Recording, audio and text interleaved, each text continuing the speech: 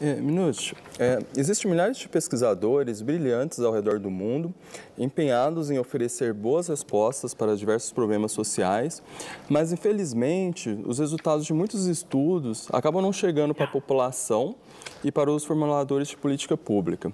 Na sua opinião, quais são os caminhos para construirmos uma comunicação cada vez mais efetiva e, assim, eventualmente, os resultados desses estudos ter maior impacto social? Well, in some ways, that's the reason I wrote this book, because I wanted to write it in a way that was accessible, that went through the stages of life that we all experience. The other thing is, to be honest, programs like this play a fantastically important role in encouraging debate about important issues. So I compliment you on the program, Roda Viva.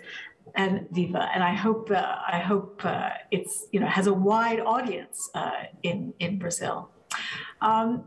And many of you around the table are journalists, and you have a very special role to play because you are the translators of many of this good, high-quality research into the public domain. So I think the media has a hugely important role to play in this translation. And then, of course, universities and academics and people who do this research need to do a better job of communicating about it in ways that everyone can understand. And I think that's an important part of the process as well.